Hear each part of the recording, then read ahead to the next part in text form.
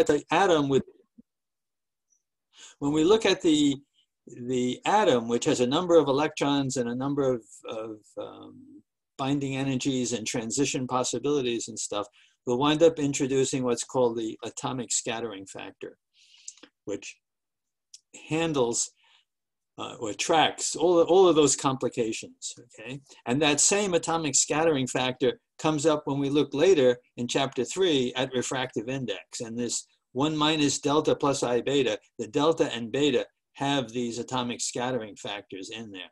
So that it's just, with all the different electrons and transition possibilities, et cetera, it's just way too much to write all the time. So we just abbreviate it as delta and beta.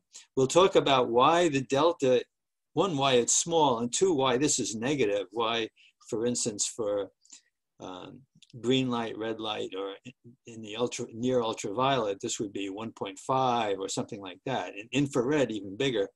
So we'll talk about that when we get there. But also, this is a minus sign. This one's a plus sign. In your readings, you may see this as a minus sign. Historically, it was written with a minus sign, but for the way we're going to write a wave function, we're going to write that the wave has some amplitude and an exponential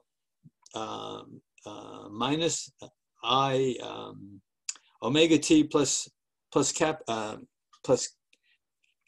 k dot r. And it turns out that the plus sign gives you a decaying wave with writing the wave in that way. So you'll see it. But again, just in case you see it in the literature and it looks odd, this is consistent with the way we do it. And now that the book has been out for a while, the first edition, a lot of people in the world are switching over to this more proper description. Okay. So yeah, so we're going to wind up with, in order to understand these things and understand a number of things in the class, including scattering, we need to start with some equations, and these are the Maxwell's equations, okay? And I'm going to write them in a certain manner. I'll show you when we get there, but they'll be written as if in vacuum with one or a few particles or something else. In chapter 2, we'll look with Maxwell's equations, and we'll look at single objects. But in chapter 3, we're going to look at more complicated things, materials, thin layers, thin films.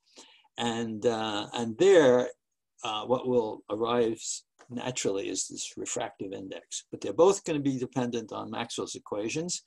And in order to study them, we need certain we need a knowledge of certain electromagnetic relations. So quite a few of you listed chapters 1 to 3 and maybe 4, which are the electromagnetic chapters. And that's just sort of the basics of X-ray propagation and scattering. And we're going to cover that pretty well. For instance, Hannah, if you're on, and I know Hannah works more with electron scattering and related subjects, this will be a good summary of electromagnetic relationships. And the fact that the refractive index is shown here for X-rays, you easily transfer all of that knowledge to longer wavelengths, visible, infrared, or whatever. So I think you'll find that a number of you will find those lectures useful. So here's the Maxwell's equations. This is a slide made up for the class by Andy Aquila, who's shown down here. And he was in the class years ago. He works at SLAC. He works at the free electron laser at SLAC. And the last few years, we've gone as a class to visit LCLS, the X-ray free electron laser at Stanford. But it looks like this year that won't happen. If we get a chance later in the semester, I'll tell you. But anyway, he put together this slide. So these are the 4 equations, vector equations, and these are written as if in vacuum. So you don't see a refractive index yet. And there's a current J that's and there's a rho that's representing all the charges that might be in the medium or the volume that you're looking at. And we'll look at propagation based on this and how it depends on J and rho. And we're going to represent all of our scattering. And when we get to refractive index, it's all going to come in mostly through J, okay? And so, by the way, if you combine these equations, which is a frequent prelim exam. This is the wave equation that you get. So in the book, you'll see in chapter 2 how to do this. And I'll show you when we get there in just a few steps. But basically, if you combine these things, you get that there is this is a standard wave equation, okay? This is an operator. This is the electric field. And we've eliminated the magnetic field in terms of the electric field, okay? And this is a propagation operator. And this is the current density J, which involves the number of particles and their velocity. And for instance, if you have a bunch of atoms, they will have a lot of electrons, but their velocities may be different because of their response, how near they are to energy levels, etc. So we're going to use those equations, again, in chapter 2 for scattering. Single electron, we're going to define what is a cross-section. In order to work with the cross-section, we're going to have to know what is the incident radiation. It will depend on the intensity, and the intensity we'll find is E cross H, electric and magnetic fields, and that we will refer to as the Poynting vector, vector S, but it's just the magnitude of that is the intensity. And this is extremely important that we understand the role of both the electric field and intensity in scattering and high harmonics and all kinds of other things that we're going to do. So we'll look at a free electron, single free electron. It's called Thomson scattering. Then we'll look at a bound electron, a single bound electron, just to understand this. This would be Rayleigh scattering. We'll talk about the blue sky and the red sunset. And then the multi-electron atom, we'll look at that. And a number of things come in here, and it depends on how big is the wavelength compared to the size of the atom, the electron distribution, etc. And this will be a place where we could also talk about the issue that came up last time about scattering, small angle scattering, large angle scattering, and how coherence will play a role in that. Okay, and this will also bring us into atomic scattering factors, which I've written, for those of you who already know about this, I've written it as with a subscript 0 and a prime and a double prime. So this is the real part of the scattering, and double prime is the imaginary part. And subscript 0 has a special meaning where the wavelength of the light doesn't matter. Okay, so for soft X-rays, it's obvious that because the wavelength's much, much larger than the atom. But in the hard X-ray region, we also find that the forward scattering doesn't matter. The wavelength can be as short as you want compared to the atom and the electron distribution in the atom. But in the forward direction, something special happens. And again, this subscript 0 becomes appropriate. And we don't have complicated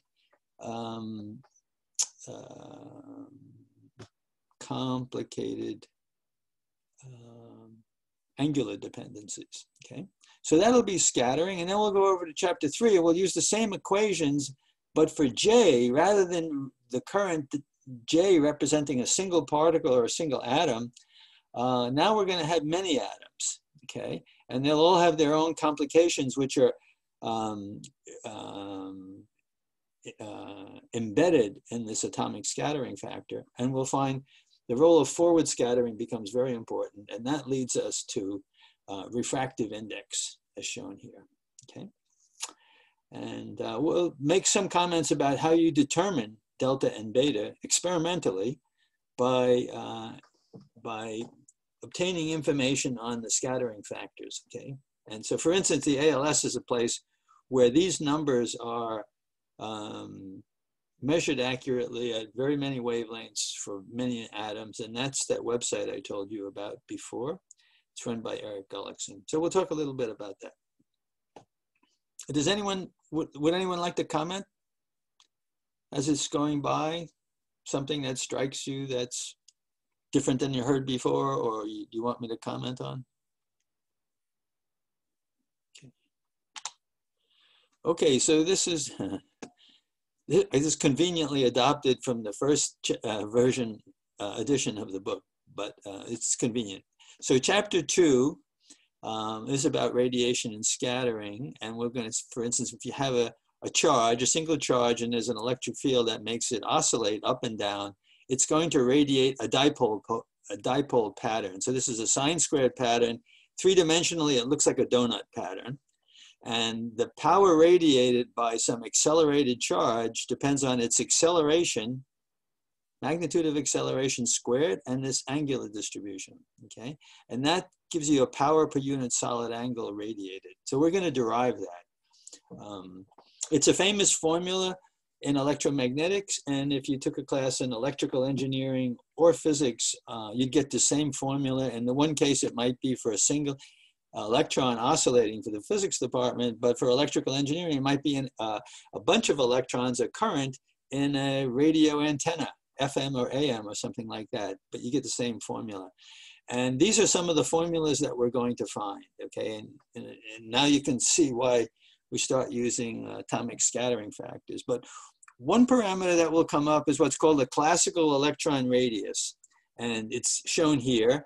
And it's a representation of an equivalent size of an electron in the scattering process. And the cross-section for a single electron is shown here, okay? So we'll come to all of that. When you look at a single bound electron, it has the same front piece, but it depends on how close you are to the resonances, okay? And so, and if you have a lot of electrons in the atom, you have to sum, and you have to sum over the different resonant energy levels. And by the way, just multiply through here by h bar to the fourth and h bar squared, and all of this will be in energy units of electron volts, which is mostly what we'll be using, right? And by the way, just let me point out here, notice that if the frequency of the wave, omega, is greater than omega s, then this is a positive quantity. And if it gets squared here, but we'll see when we look at the refractive index in a moment, that this is going to matter about whether the refractive index is 1 minus something or 1 plus something. So again, now if you have an atom with a lot of electrons, then you have to sum over all of these, and you wind up with the same front piece, but you'll have some atomic scattering factor. And the general, it has a pretty complicated dependence on the positions of all the electrons in the atoms, which are moving around. And this term makes it very hard to do anything analytic. But in certain special cases, this goes to 0, and you get this. And the two cases where this goes to 0 is when the wavelength is very long, so soft X-rays or EUV, this term drops out. This is k, the wave vector, so 2 pi over lambda. So for soft X-rays, 2 pi over lambda makes this small. So if the wavelength is large compared to the radial distribution of charges, then if that lambda is large, it's 2 pi over lambda, this term goes to 0. It also goes to 0 in the forward direction. Okay, so we'll see lots of this. And we'll define what is a scattering cross-section. It basically, again, the word scattering means redirection. So energy came in one direction, goes out in another. And again, this could be billiard balls or electrons, and something comes in and gets spread out. We call it scattering. Okay? And we'll have questions. Is that isotropic and equal in all directions, or does it have angular peaks? And what is the wavelength or energy dependence? So we're going to define this scattering cross-section. P, a bar on the top means it's an average. We're averaging over many cycles, let's say. So, and this S bar, this quantity here, the average of magnitude of S, this is the intensity. I guess over the years, I've started to wonder why I didn't just put intensity there. But anyway, when you see this, it's intensity. And these are the formulas at the bottom that we're going to calculate these things. So there is one thing that we will do this. A lot of you responded that you were interested in those first few chapters, and we're going to cover these things. And we will have to derive a few electromagnetic quantities, like what is this intensity? Where does it come from mathematically? And what are some relationships we're going to use? So you will learn some electromagnetics in this class. It'll be for X-ray wavelengths, but basically it'll be useful to you at any wavelength. Any questions or comments? What is P? P, oh, I'm sorry, power. Things are so familiar to me, I didn't say it. So the cross section is the power scattered in all directions divided by the power per unit area, the intensity. This is intensity, it's power per unit area. So this is the total power radiated in all directions, and this is power per unit area. So this combination has units of area, so cross-sectional area, okay? Great, thank you for bringing it up. The atomic scattering factors, we'll see what they are, but this is for silicon. Yeah, this is for silicon, and it's showing the real part and the absorptive part. So for instance, let's start with absorption. And the units are in electrons. So silicon's got 14 electrons. Okay, so since I'm speaking about the 14, for very short wavelengths, the atom, the scattering by the different electrons is almost independent. And so the cross-sectional, the atomic scattering factor sort of levels off to 14. It's like you've got at short wavelengths, high photon energy, the oscillation is so fast that the binding forces have no role. The electrons are just oscillating, small amplitude, and so this atomic scattering factor, as I define it here, goes to whatever the Z is, okay? The absorption, on the other hand, when the frequency becomes so large, the finite mass of the electron, it cannot follow these oscillations, and the absorption starts to drop very quickly. In fact, it goes down as the photon energy cubed, 2.5 or 3. It depends on where you are with the resonances, but it drops very quickly. Okay.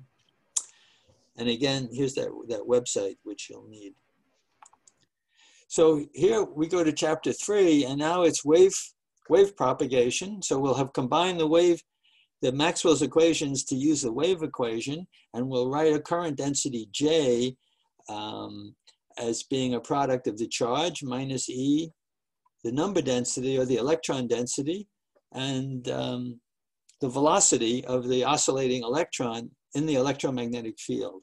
And that will bring us a refractive index, which will look like this, okay? It'll be 1 minus something. Depending on the atom density, that classical electron radius, and the wavelength squared. And here's the atomic scattering factor. And so we'll just write this for convenience in the following way. And we'll see in this diagram here, here's vacuum, here's some material. We'll look at the reflection properties, and we'll see how you get Snell's law immediately out of applying the boundary conditions. And you'll see, we'll look at reflections for different angles. In fact, we'll look at reflections for normal incidence, which is down here. And the reflection for normal incidence is going to depend on this delta squared plus beta squared. And both of them are very small, and beta becoming very small at X-ray wavelengths. So that's going to go away. And we'll see about absorption lengths. Okay. And Professor Attwood?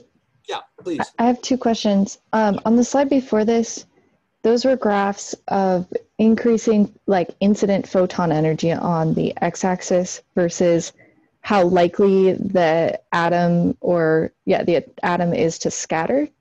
Yes. Okay. Yeah. So this is photon energy incident on a single silicon atom, okay? And this is showing the contribution to refraction, the changing of the phase velocity, and this is showing the absorption for that collection, right? Gotcha. Okay. My second question is about the index of refraction. The way that you have it written, you're using, there's like an imaginary component, which I've never seen before. Oh yeah, okay, so great question. So yeah, so because we often think about, my frequent example is green light going through, or red light going through a window, right? And we have reflective, we know that there are reflections there, so you diminish the light going through by reflection. But actually in propagating through the glass, let's say through pure silicon, there's hardly any absorption in that wavelength region. and in fact, and the infrared. But as you get to higher photon energies, some of the light is absorbed, and in fact, it can become completely opaque. So for instance, SiO2 for a window is transparent to visible light, but if you look at a silicon wafer, it's really black. It reflects well, but it's black. There's nothing getting through, and that's because there's absorption. So it's just a little shift in the electron energy levels between SiO2 and Si can lead to opaqueness. So beta is representing what is the decrease in intensity of a wave as it goes through some medium. So from many cases for visible light, we don't see much absorption, and we just generally write the refractive index as 1.5 for visible light and something more for infrared. But as you get into the ultraviolet, you suddenly find beta becoming really important. So, at wavelengths, let's say beyond 200 nanometers, okay, when you're getting shorter. So green light is 520 nanometers, and in the ultraviolet, you're getting to wavelengths like 250 nanometers or 200 nanometers, and all of a sudden, there's a lot of absorption, and this term becomes important, okay? Okay, so that's like a way of keeping track of the intensity as we move through the material. Exactly. And we'll see, here's the absorption length. How far do you go before you go to a 1/E drop in intensity? It depends on the wavelength and beta. And beta is this complicated factor. It has the imaginary part of the atomic scattering factor. So if I were to go backwards, this is a complex quantity, and this is representing absorption, the gamma. Okay, yeah. So these are great questions. These are good things. Okay, so yeah. So we'll look at the boundary problem. So we have some material, refractive index we figured out for certain wavelengths. We'll know exactly what this is. I should say photon energy. We'll know exactly what this is. We'll have some angle of incidence, which for visible and infrared light, we normally consider angles measured from the normal. But it turns out that because absorption is so strong for X-rays, we wind up switching over to the angle measured at glancing incidence, okay, which I'll call theta. So these are orthogonal, okay? And when we apply the boundary conditions here, which again are exactly out of any electromagnetics book you had, so Griffith's or Jackson's book or anything like that, we're going to be solving the exact same equations, and you just have to replace what you already know if you've been through this. Just put in the refractive index we've got for X-rays, and you'll get all the same things. And so one of the things we'll find out just from the continuity along the boundary condition, we'll get that the angle of incidence equals the angle of reflection, which we've known since high school. And we'll get for the refracted wave, we'll get Snell's law. We just get that so simply just by saying whatever the boundary condition is, it has to be continuous along this interface. Okay, so we'll get those two things and we'll use them.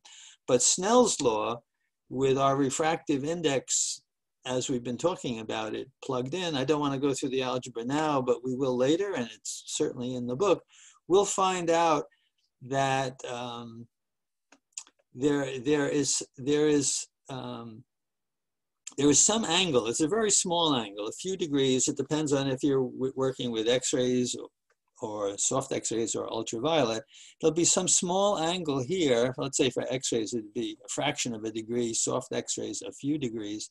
There'll be some angle at which you get near total reflection. So this arrow will come up. This arrow, the reflected wave, because the angles are incidence and reflection are equal. So it'll be a kind of shallow thing like this. And the wave going into the material is the refracted wave. Now, if you remember from whatever background you had with optics, really going back to high school, when the refractive index was 1.5, no beta, and this was not negative but positive, the refracted wave bent towards the normal. So it would have gone up here somewhere, okay? But because and we would have a thing called total internal reflection. You've seen it in fish tanks and you've seen it in swimming pools if you put your head under the water. There's a total internal reflection inside the water. But for us, with a refractive index of 1 minus something, where the light is going to bend the other way. And so you can see that as you bring the incident ray up, so it's coming here at a shallow angle, at some point, the refracted wave will be running right along the surface. And if it's running right along the surface, there won't be much penetration into the material and absorption will dive.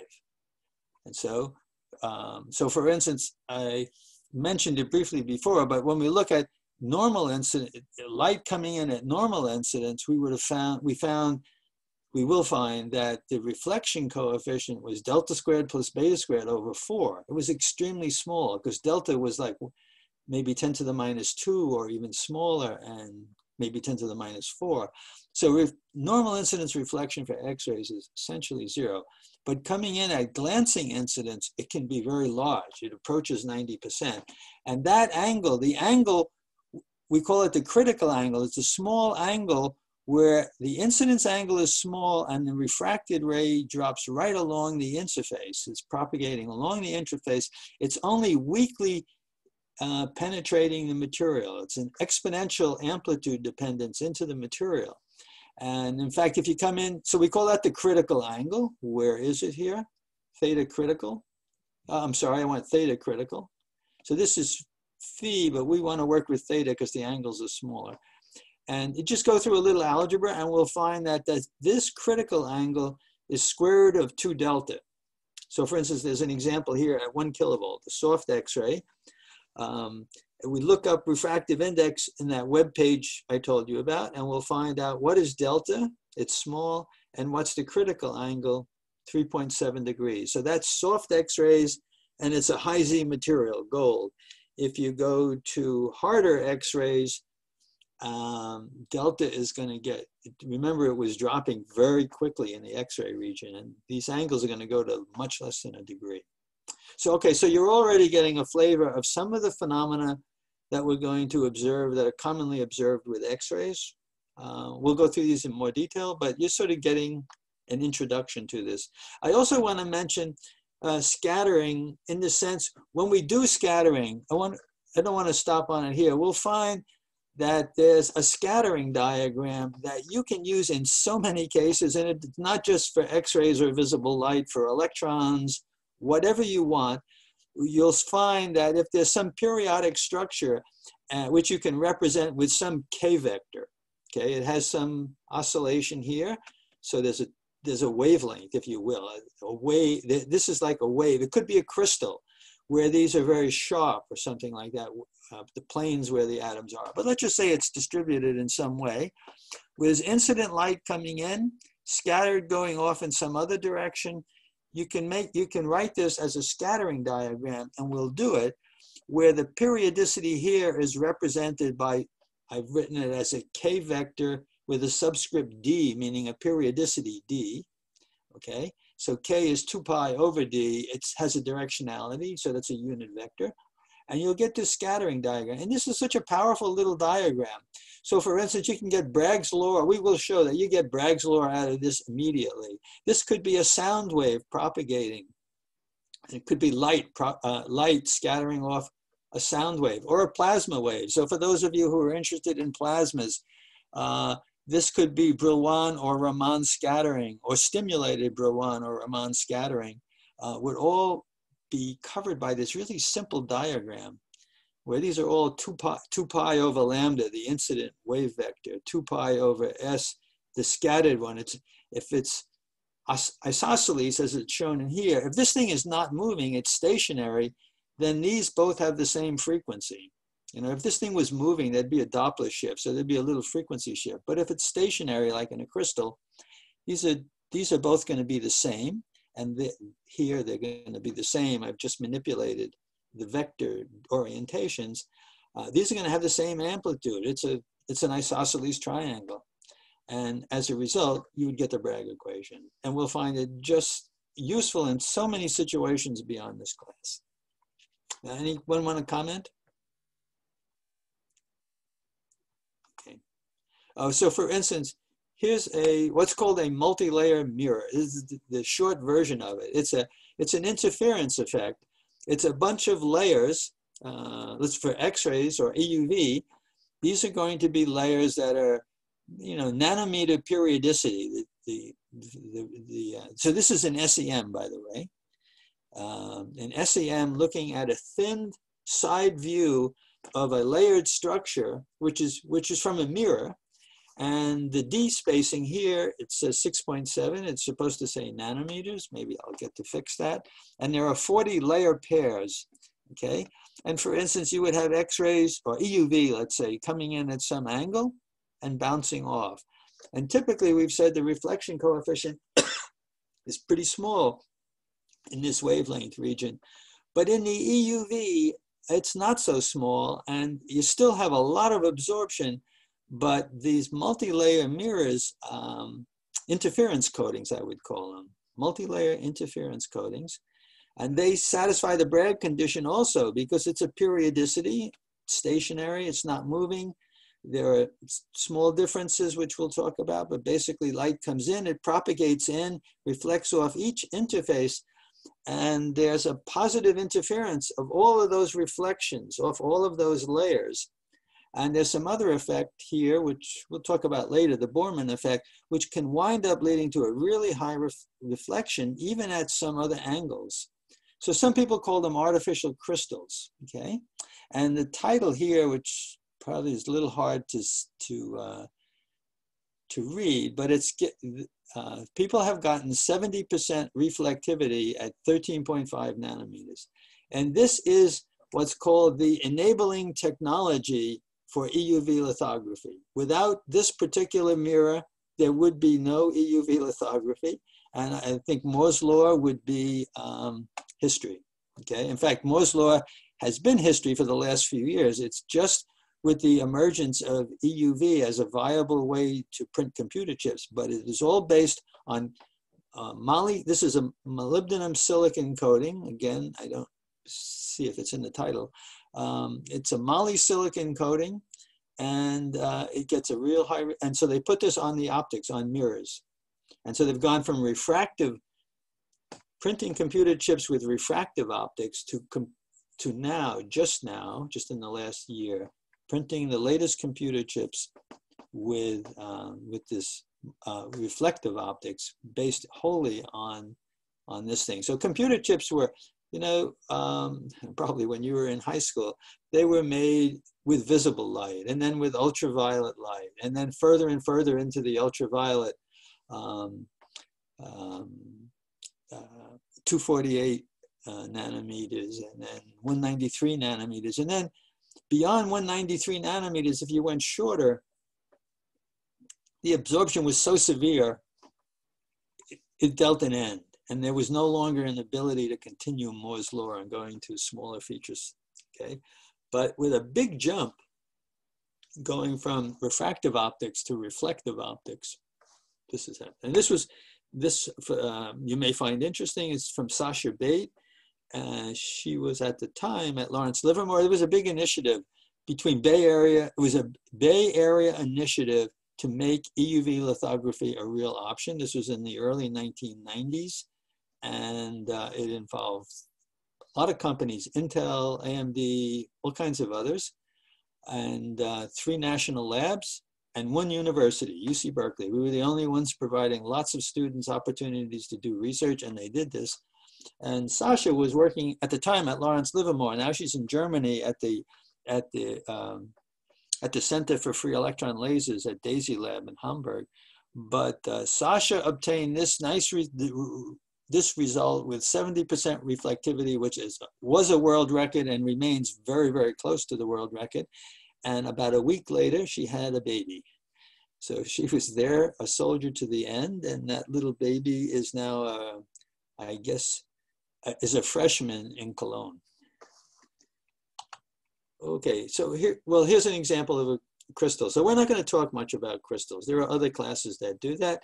But we will talk about it a little bit because we use them a lot, and we use them in our monochrometers for hard X-rays and many other ways, and also because of understanding the scattering process. It helps us. Okay. Okay. Oh, here's the scattering diagram. I had forgotten I put this in here, but in Maxwell's equation, there was a current density J, and this is how we'll write the current density J in general.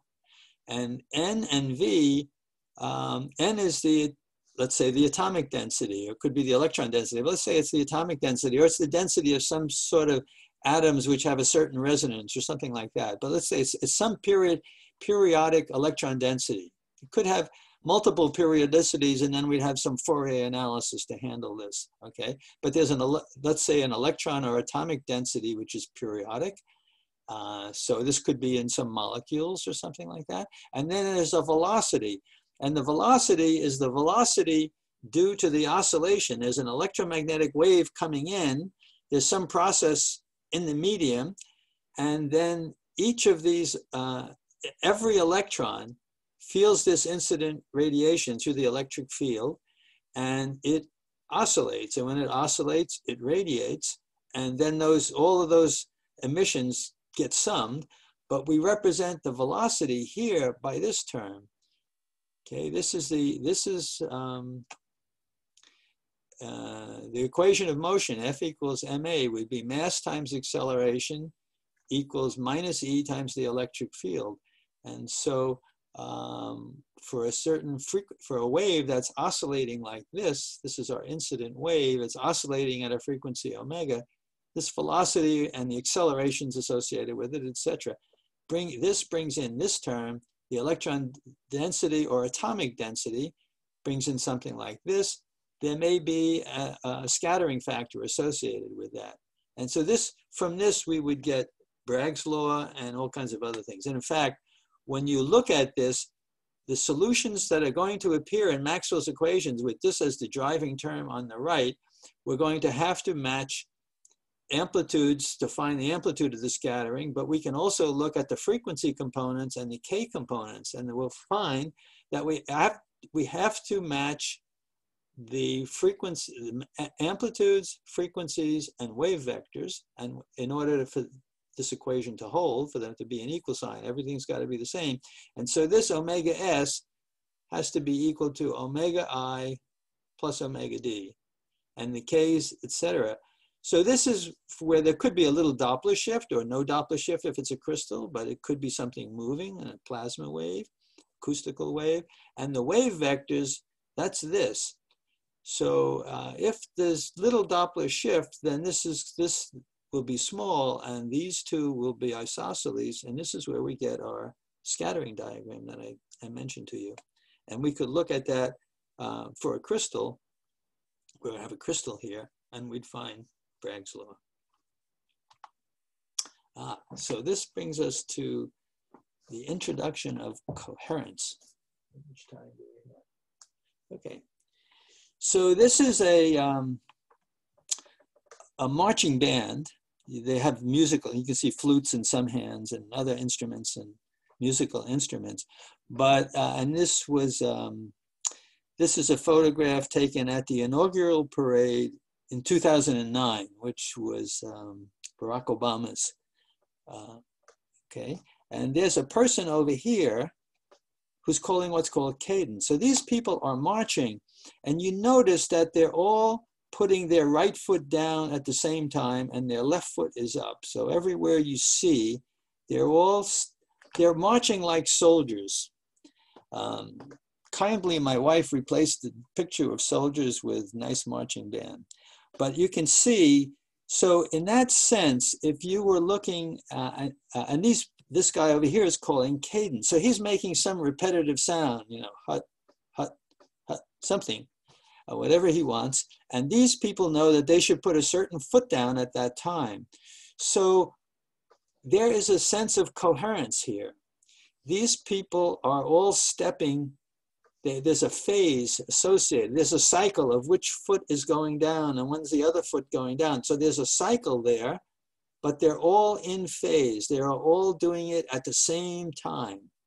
So we could use the phrase coherence. If you look up the word coherence in the dictionary, you'll find that it implies a relationship between things that are happening. So it'll give an example of optics. waves propagating with a certain sort of wave motion where all of the participants, atoms or electrons or water molecules in a water wave, they're all oscillating with some frequency and importantly, with the same phase, okay? So this we would call, I don't know what to call it, but coherent stepping, let's say, or marching, I guess coherent marching, okay? Imagine that it's windy, so that when this guy calls the signal, the people close to him can hear him well, and maybe there's a directionality because of the way the wind is blowing, and maybe there's a noisy crowd nearby cheering. The people near him might be stepping in phase as they're supposed to. People further away can't quite hear it, it's too noisy, and they might start to get a little out of phase, and the further you go, more out of phase. This brings up the idea of a coherence length. There's some distance where everybody's in phase, and then it's not so good in phase, okay? And you get further away and it's out of phase. It's just completely random, they can't hear anything. So for us, this is an introduction to the ideas of coherence. It has to do with over what distance there's a continuous phase, and at what distance does that start to break down and become what we would call uncorrelated or incoherent. So uncorrelated will go with coherence, correlated motions go with coherence. And we'll speak about waves propagating. Probably the next slide. Let me look. Yeah, so here's some wave. It's a spherical wave that's propagating. Maybe there's a lens in here that converts it to a plane wave propagating along. Okay, and these are very nice, smooth spherical wavefronts that are propagating, or plane waves. These are the phases of a plane wave.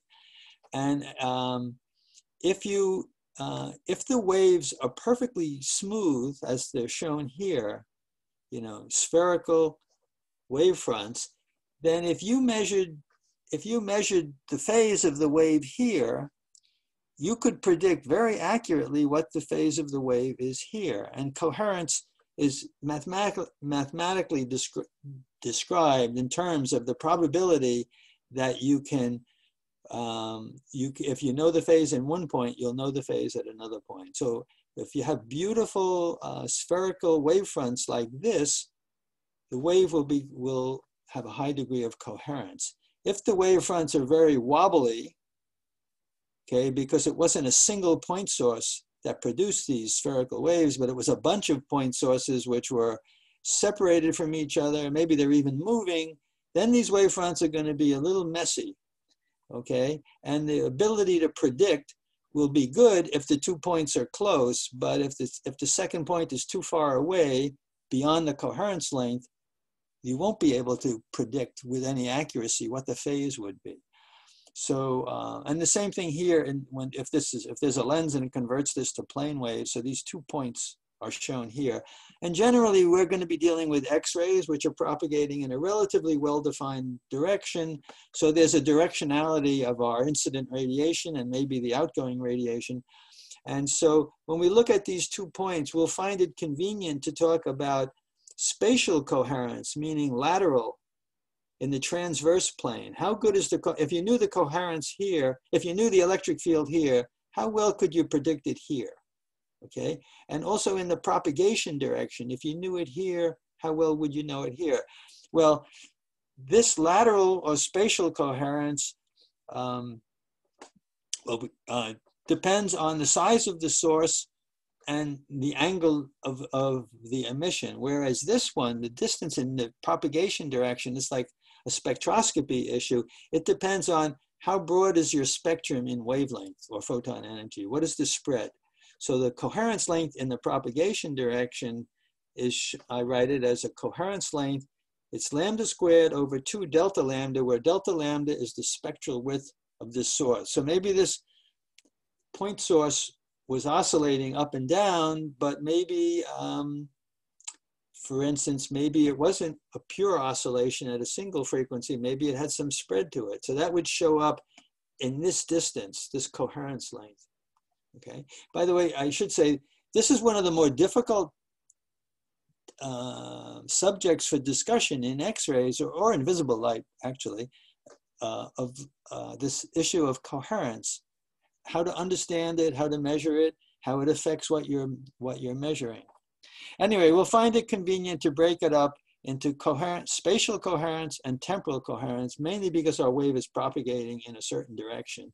And so if there were wavefront variations here, you can imagine here you dropped one pebble in the water and it produced nice spherical waves. But suppose you dropped a handful of pebbles in here. This would be a mess. If the pebbles were separated a certain distance, they would all be launching spherical waves, but they would be interfering with each other. And these wavefronts could be slightly perturbed or they could be greatly perturbed. And that would affect this spatial coherence in this direction, okay? Again, in the propagation, it'll depend mostly on the spectrum. So when we get into, for instance, scattering, other than scattering off a single object like a free electron or an atom, when we get into more complicated things, these things will matter. And for instance, when you do a small angle X-ray scattering or diffraction, we know that, for instance, diffraction of X-rays from a crystal, you can get up to 95%, but you only get to 95% or 98% if the incident radiation is a well-defined wave, like shown here. And in general, for instance, if you're using an X-ray machine, not the case, okay? And even in synchrotrons, they'll have some degree of coherence, but spatial coherence, but you need to do some tricks, which we'll talk about, okay? So, yeah, so please. So what is spectral width? Spectral width, oh, I'm sorry. So like down here, let me just see if it's in the next slide. It is, oh, okay. Here's radiation where there's an intensity and a wavelength of the source of emission, and it has some spectral width. It's not a laser line, which is very narrow, maybe 1 part in 10 to the 5th or something, but maybe it's more like a light bulb. So the spectral width, the spectrum of light, meaning the wavelengths or frequency content, is wide. So for instance, for a light bulb, this would go from red, orange, yellow, green into the blue. And this delta lambda would be very wide. And if this is very large, the coherence length would be very short. So generally, we don't make holograms with white light, where this is very broad. So that's the spectral width. On the other hand, a lasers with a very fine line, which could be something like 1 part in 10 to the 5, would be quite typical. So a very narrow line. And this makes the coherence length, because this is small, very large. So we can make holograms in the visible light region relatively easy. In the X-ray region, we do it also. We'll look at holograms. I don't know if we'll look at them, but we'll have slides about them, in which we use a monochromator to narrow this down so that we can get more coherence length for our interference experiments. So that was a partial answer. Do you want to add to that? Yeah, I think that, so it's basically like the range of wavelength that the light contains. Yes, exactly. Got it. Thank you. Yeah, so I said there was a propagation, in the direction of propagation is a coherence length, which depends on the spectrum, the spectral width. In the spatial direction, we'll find that it depends on how big is the source size and what kind of angles are involved. And we'll see a relationship that looks like this, okay? So we'll spend some time on that when we get there. Did anyone else want to ask or comment on coherence? I mean, it's a confusing subject. Not confusing, it's a challenging thing to get it in your grip so that you understand it and you apply it.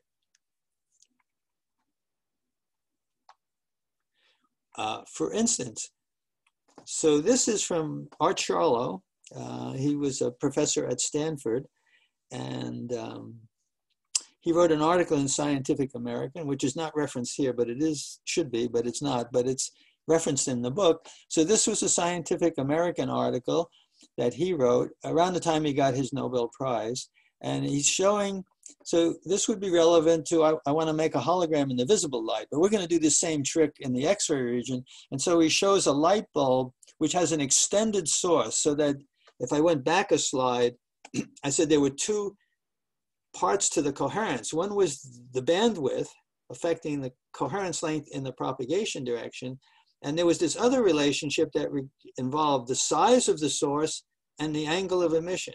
And has to be roughly equal to lambda.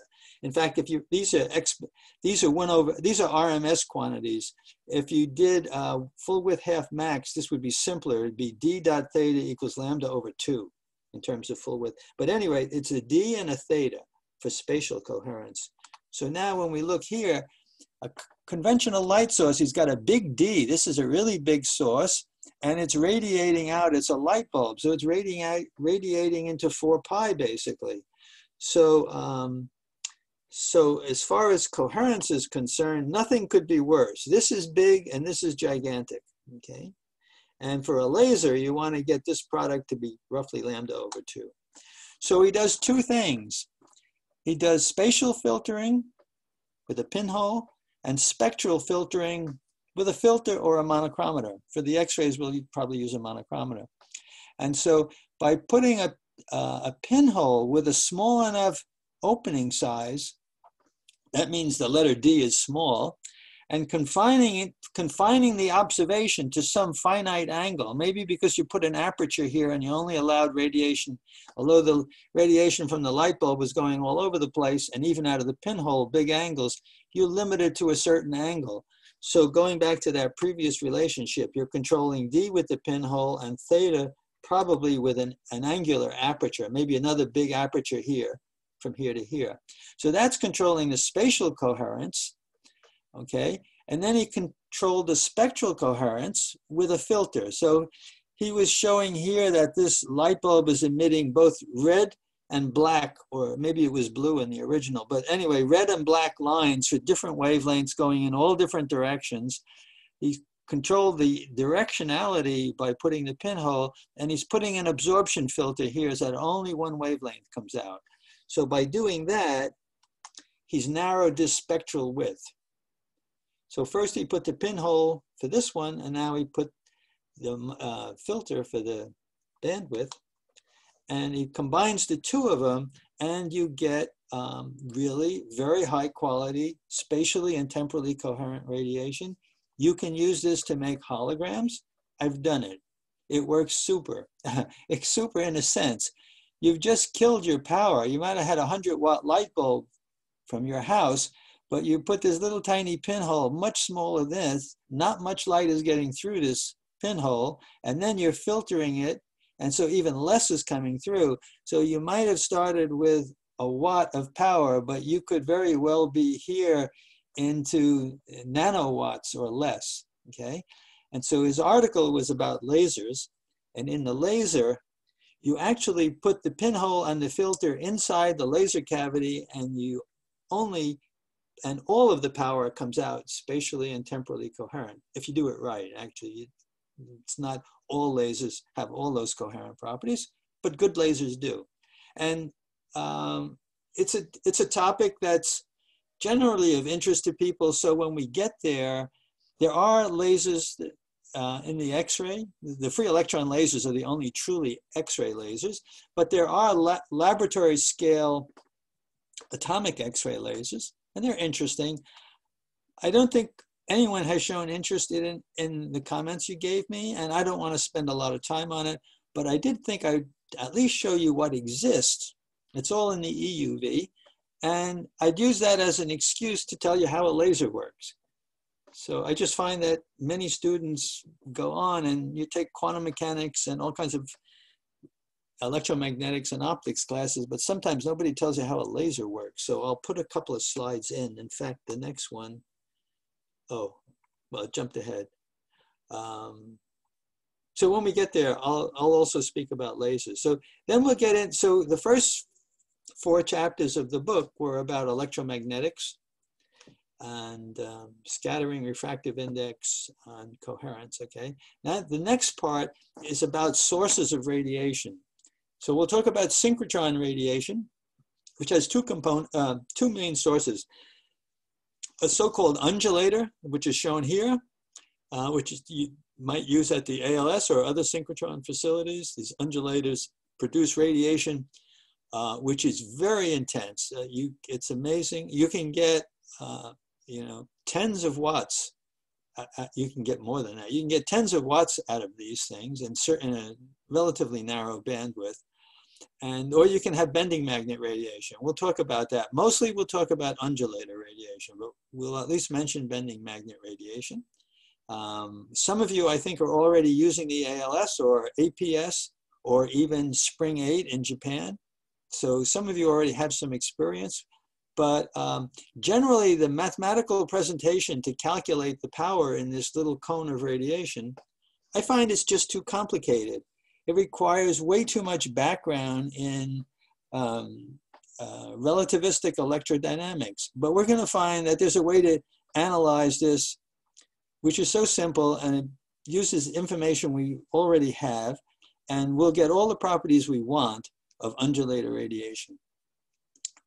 If you make one of these, and these, for instance, at the ALS, a typical undulator would be 3 or 4 meters long, with a period here of a few centimeters. And the electrons come through, they're highly relativistic, but they feel a periodic magnetic field. Notice that the arrows are down, up, down. So when the electron comes through, it feels a Lorentz force, a V cross B, where the magnetic field, the B, is up, but the velocity is this way. So V cross B is out of the plane, and you get a little oscillation. Whenever a charge oscillates, it radiates. And it radiates in all directions in general, but if it's relativistic, that broad angular content is thrown into a really small forward angle shown here. So that's undulator radiation. We'll get to understand that actually quite well based on knowledge that we already have. If you make this undulator very long, rather than 3 or 4 meters, make it a few hundred meters long, you can get what's called free electron lasing. What happens is in the undulator, let's say, I'll just show this here. This is a short undulator. It's showing meters, 20 meters, but you have a bunch of electrons coming through, not one, but you have maybe a bunch with, say, 10 to the 8th or 10 to the 9th electrons in the bunch, and they go through, and within the bunch, they're all randomly located, and with a short undulator, when they exit, they're still randomly positioned, and they have motions and stuff like that. And so as a result, you get a certain amount of radiation here. But coherence matters a lot here. What happens is that if you make the undulator long enough, the electric field that you're producing in the radiation here becomes strong enough that it starts to feed on the motion. It starts to affect the motion of the particles in the bunch, which wasn't happening in just a few meters. It just wasn't enough distance and time for these effects to happen. But with the outcome, with this radiating wave, it's actually moving with the electrons. They're all going at the speed of light.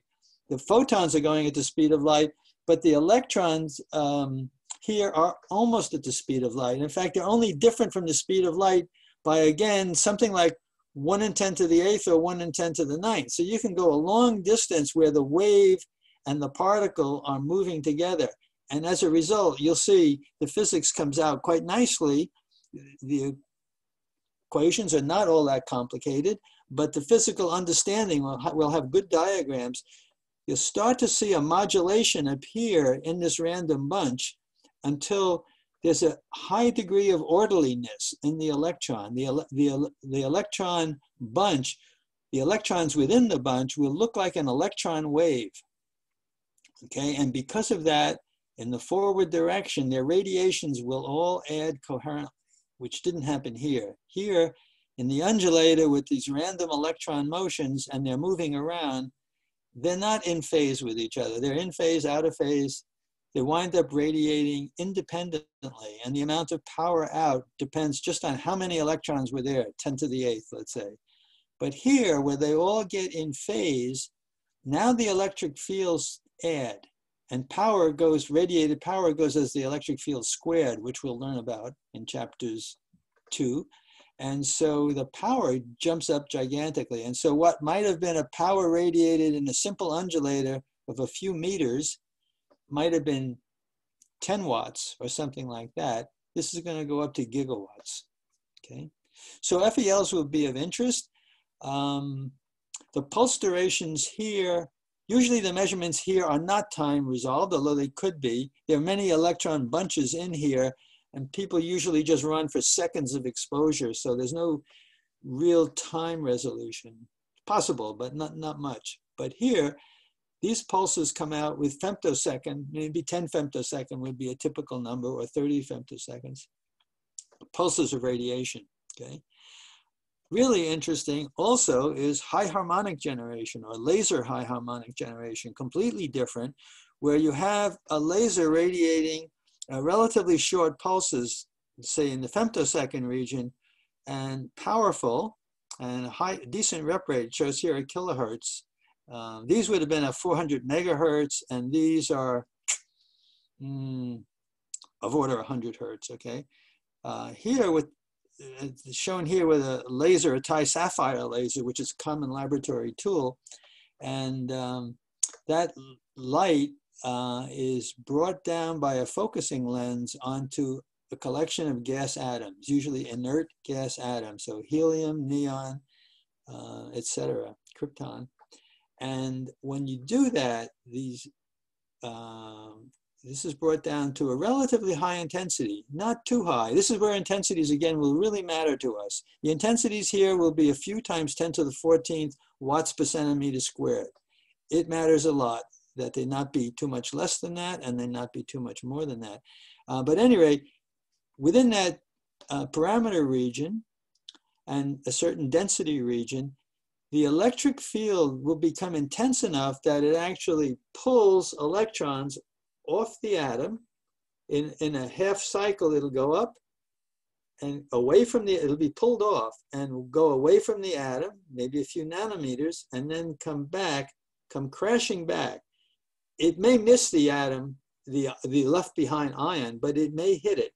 And if it does hit it, there's a recombination, and it's a lot of energy. The electron, when it was pulled off, gains energy in the electric field of the laser, and so when it returns, it has a lot of energy, plus the binding energy that it lost going out. So it comes back, it has a lot of energy. So this could be like 30 eV, 50 EV. It can be quite higher than that, but that would be a more typical thing. So an electron would go off and come back and collide with the parent ion at 50 EV and throw off photons. And with a lot of gas atoms there, the radiation adds in the forward direction. It is coherent. And you wind up, here is shown the red arrow is the incident light going through the gas and most of it continuing, but having produced some extreme ultraviolet or soft X-ray region shown by the purple. Okay, and then you'll put a filter there to block the whatever wavelength the incoming light was, and just pass this. And this radiation, it's periodic, and by the way, shown here in a larger view. And so it's periodic, and it winds up coming out in harmonics of the incident laser light. And you pick certain harmonics to do your experiment. So the chemist in the class will be quite familiar with the fact that these pulses, you can pick a harmonic which has a certain photon energy, which relates to the atoms or the molecules that you want to probe. And although the incoming pulses may be femtoseconds, the outgoing pulses can be attoseconds. So students in this class in previous years published papers with 80 attosecond pulses. In fact, the first publication of really sub-femtosecond duration involved two students from Berkeley, from this class, one from chemistry and one from AST. Okay, so those will be the main three sources that we'll talk about. There's also plasmas. So plasmas, if the temperature is high enough, they'll produce also a lot of X-rays. And if they're dense enough, they'll produce enough X-rays that we can measure something. So we use the phrase hot dense plasmas, and we will talk about that.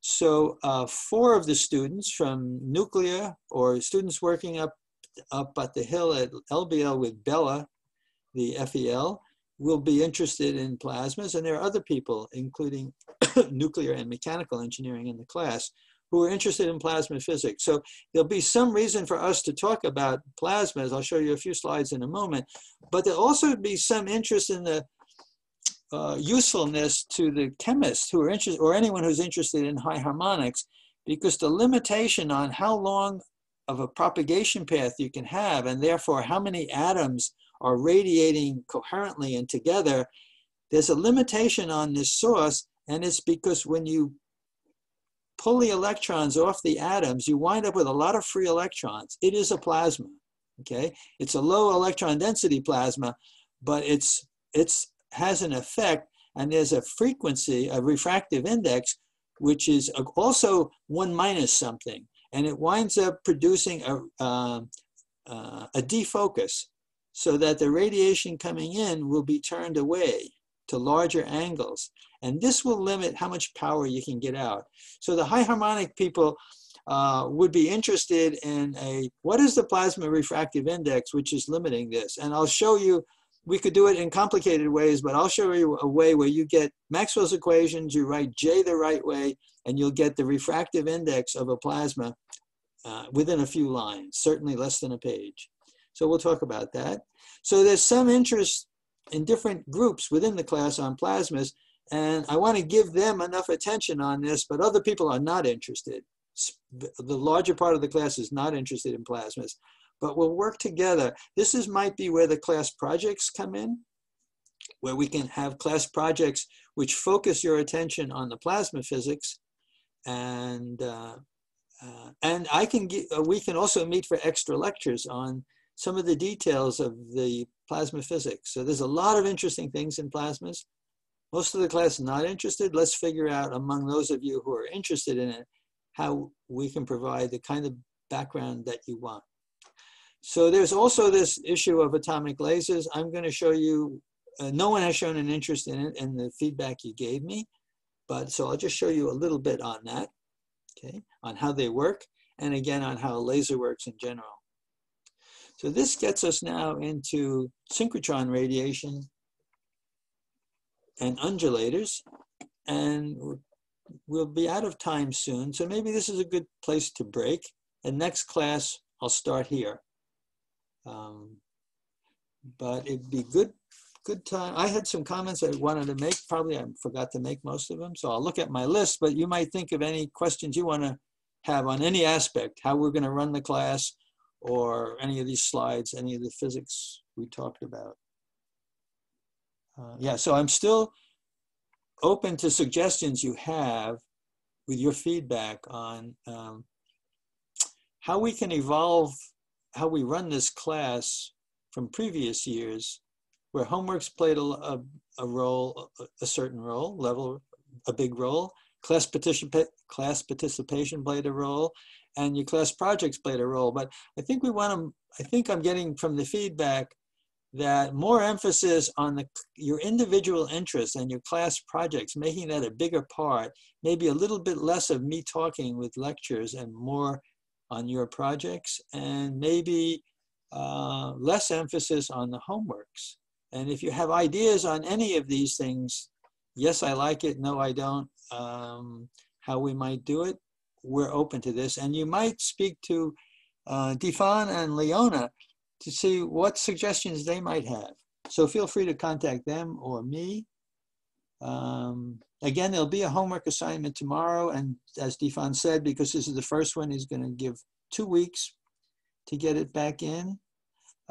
If anyone's in a different time zone and there's any way I can help dealing with that, please let me know. Certainly with the recorded lectures now available, that may help.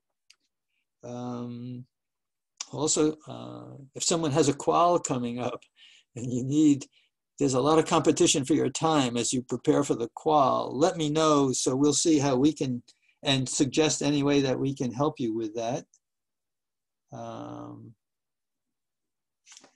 Yeah, I think that's mainly the comments I had. Does anyone have any other comments? No. Okay, so we had a few questions and comments today. I think we're still going to go through this outline a little bit more, but after we get through with the outline, I definitely want you to speak up more and bring in your own experience, what you would like to have explained better, or offer a better explanation yourself, just because you've also been working on this and you're here for learning about something different, but you do know about this, or you have a good question to ask. Definitely want that to happen, okay? Okay, so all feedback is welcome, and then I think it looks like we'll spend another lecture on this outline business, okay? And Professor? Yeah. Can I just ask, how much of the course would you be spending on the spatial coherence discussion? Not so much more than the others. In fact, not more than the others. So I think for each chapter, we'll probably have a few different lectures, like 3 or something like that. But I think it will depend a lot on how much people participate in that. So for instance, in the comments I got back from people, some people said they were interested in it, but not too many said they were interested in coherence. But if you want to understand scattering, there's a certain level that you better understand coherence. But it could be at a simple level, okay? We don't have to beat it to death, yeah. And for people who want to do nanoscale imaging with x-rays or something, coherence comes in quite strongly there. But I don't think we need to beat it to death, but I would like you to at least have the concepts of spatial and temporal coherence and how would you implement it. You'll see that coherence is described in a number of books in great detail, in mathematically detail, where we're not going to go there at all. We are going to do mostly algebra. Okay, we're going to have concepts that make it, I think, pretty simple. And it will be simple if you ask questions. But if you don't get it, I can't see when, if I look out at the class and I see that there are heads nodding positively, then I get the sense that people understand it. And if they're not, or they look like there's a glaze in everybody's eyes, then I know I'm not doing a good job. So I can't do that online. I just can't tell. So you just have to raise a lot of flags for me. It would be good, by the way, in each chapter, the first few pages have been written to be understood by your mother and my mother, okay? The first few pages. So I want you to take those first few pages seriously. Then there's sometimes a mathematical development, which you may or may not want to follow. And then at the end of the chapter, there are applications again, and you can easily skip the middle part. And this is where I want you to exercise the best use of your own time. What are you going to invest your time in?